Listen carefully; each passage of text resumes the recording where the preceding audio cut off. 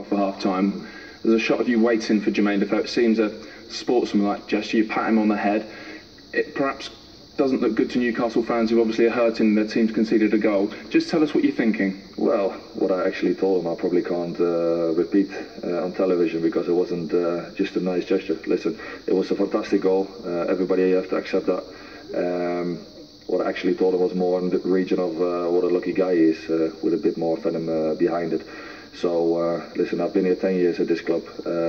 I'm as hurt as anybody else. So, whoever wants to put negative like that on me is not justified.